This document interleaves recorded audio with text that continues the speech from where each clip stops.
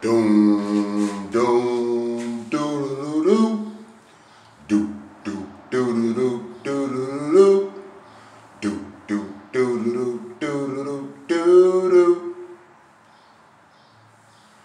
Doom, doom, doo doo doo doo doo doo doo doo doo doo doo doo doo doo doo doo doo.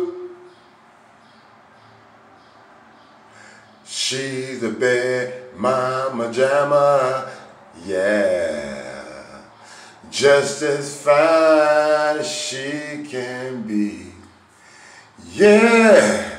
She's a bad mama jamma, yeah, just as fine as she can be, yeah. Her body measurements are perfect in every dimension.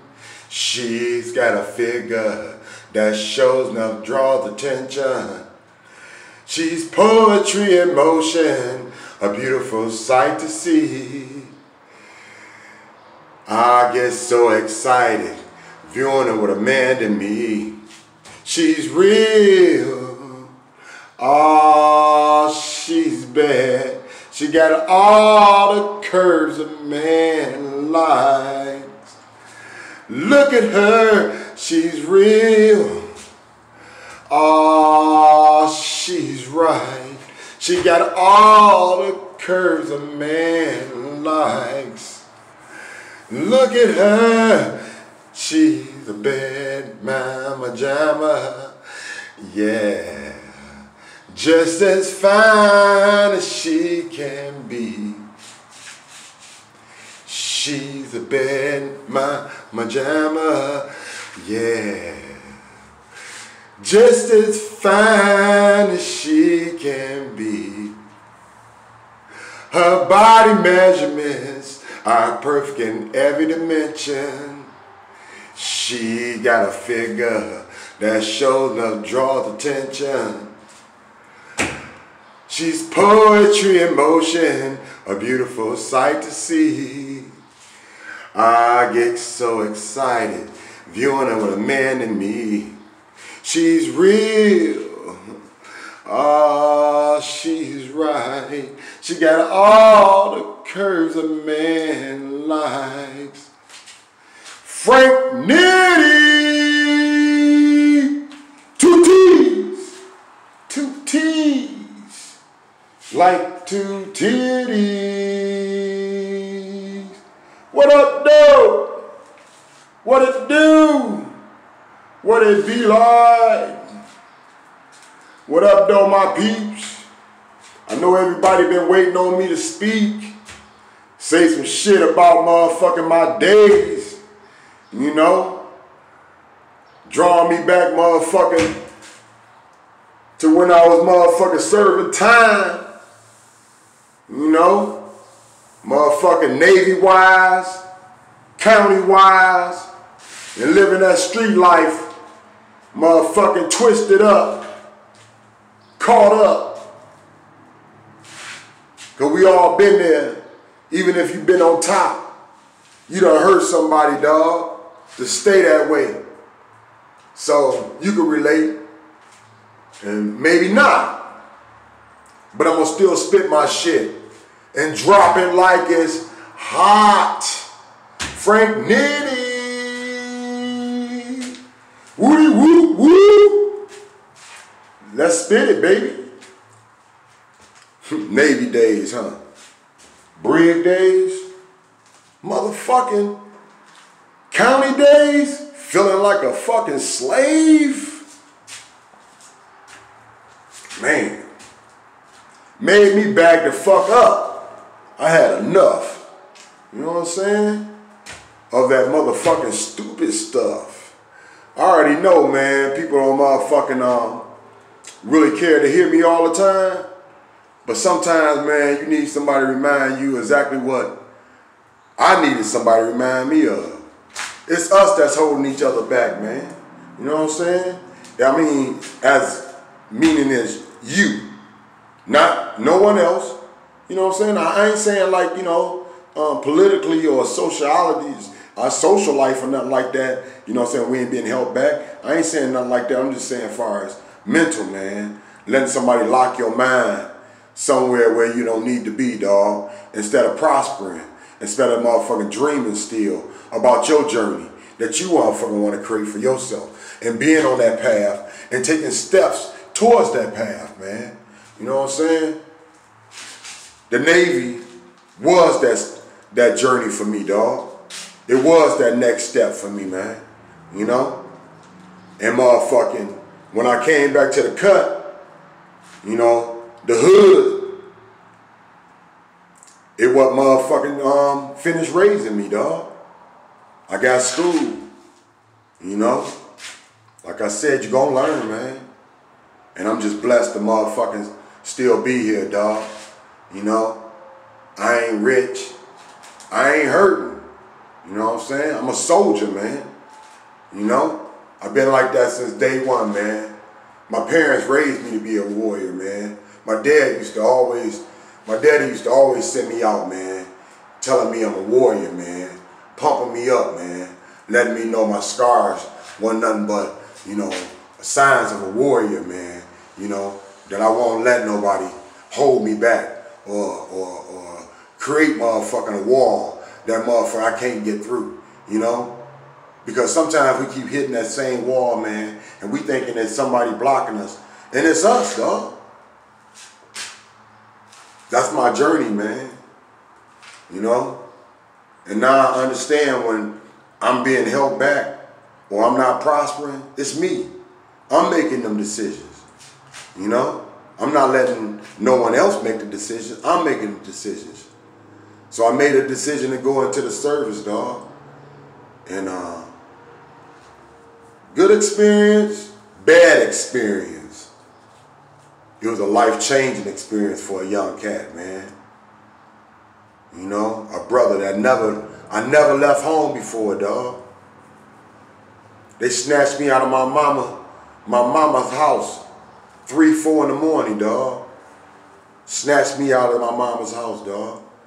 I didn't even know I was gonna get in that bitch because I scored so low. But this motherfucker, recruiter, he still popped me up in that bitch. Cause I know he knew I wanted to go somewhere, but at the same time, you know, they got paid for that shit, dog. You know, I just don't want to make him sound like an asshole. But he was black.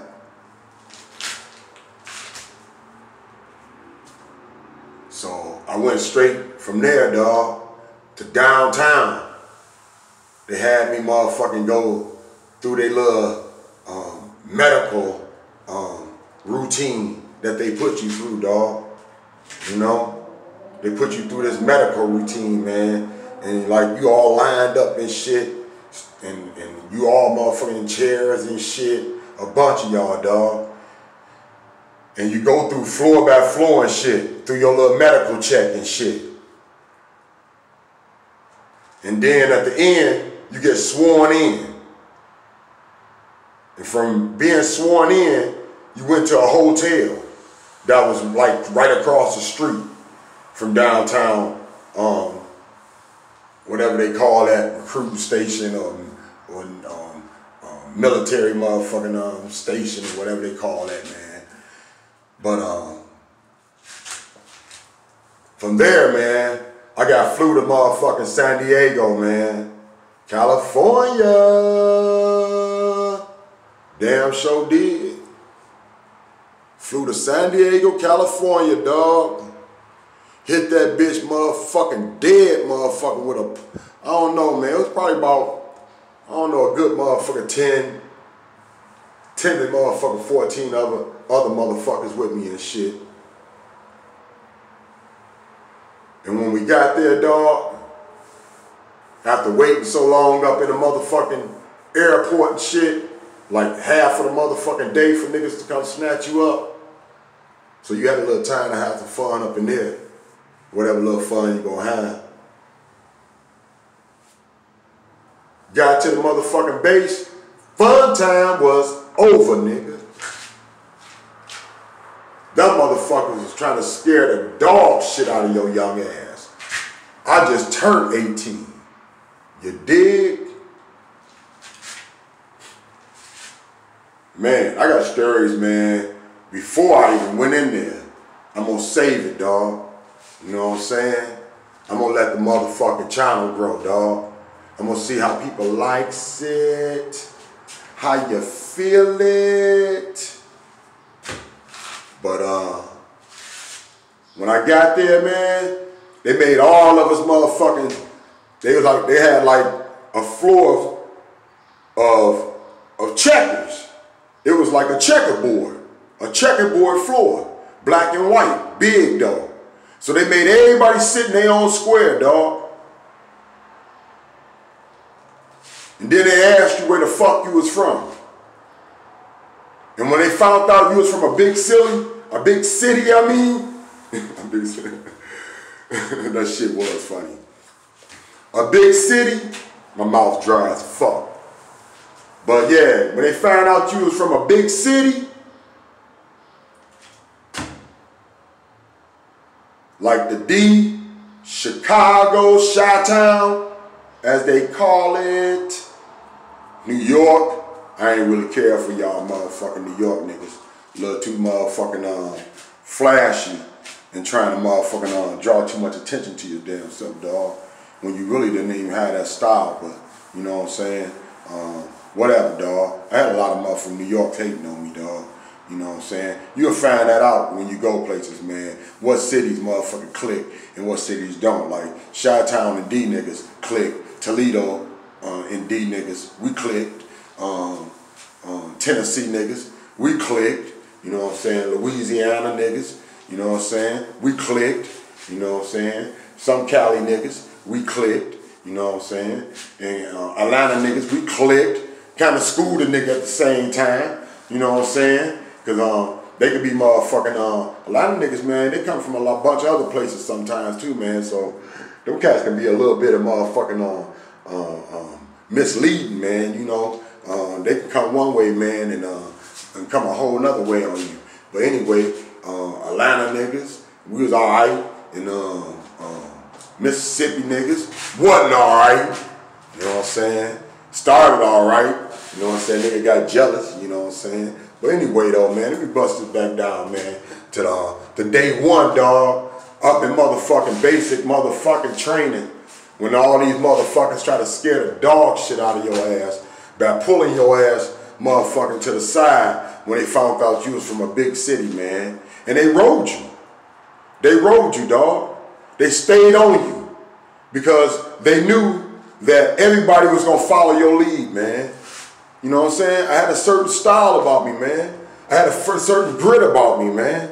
I had a certain motherfucking privilege about me, man. You know what I'm saying? You know, actuality, dog. I told somebody this, man. When people used to motherfucking be slick, man, and call me something other than a black man and shit, when I was a youth and shit, I really didn't go through that, dog. Other than from my peeps. You know, we called each other niggas, you know what I'm saying? What up, my nigga? You know what I'm saying? Or what up, nigga? You know what I'm saying? That kind of shit. But not nobody out of my race. I didn't go through that, man. I didn't have nobody calling me colored or nigger or anything like that, man. You know, because my family, man, you know what I'm saying, fought for that, dog. You know, they protected me from that, man. You know what I'm saying? My mother and father, man, protected me from all that. I didn't know nothing about that, man, until I went into the military, dog. That's when I found out about the racism and the ignorance. And I went to a school half white, too, and never went through that, dog, until I went into the military. When I went into the military, I found out what life truly was about, dog. And it was a little too real for my black ass. Real talk, dog. But I stayed 4 years, dog. You know what I'm saying? I got dead smack in a war. We're gonna get all to that shit, dog. You know, it's a journey to all this shit, dog.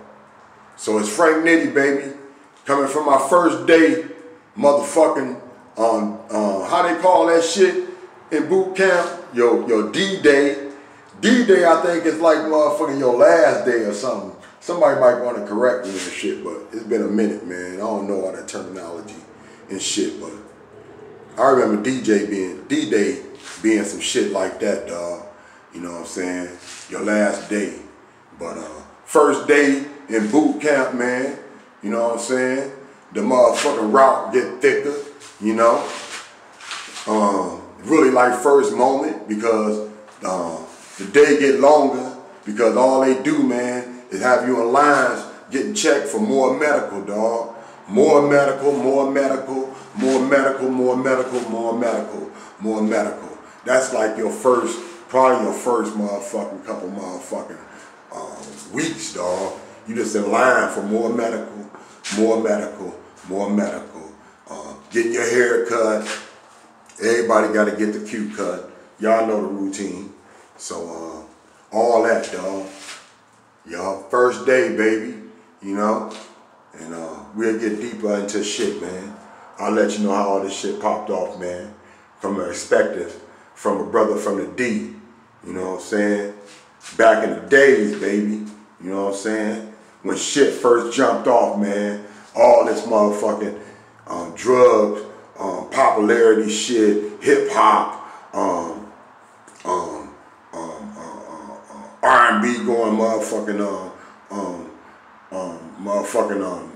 worldwide, you know, all that, man. The 80s, the 90s, baby. You know what I'm saying? The early 2000s. It's Frank Nitty, baby. 2 T's like 2 titties. A real one, baby. You know what I'm saying? None motherfucking shady. I ain't got to come but one way, dog, and that's real. You know? And all connected, baby. But definitely respected. Because it's all about respect out here, man. It's all about how you conduct yourself in business, bro. So it's Frank Nitty. 2 T's like 2 titties. Woody whoop whoop. Daddy long strokes. They ain't gonna be able to handle it. Because we're gonna get deeper, my folks. I hit the Philippines 3 times. That's just to let you know. I done been around, dog. Holla!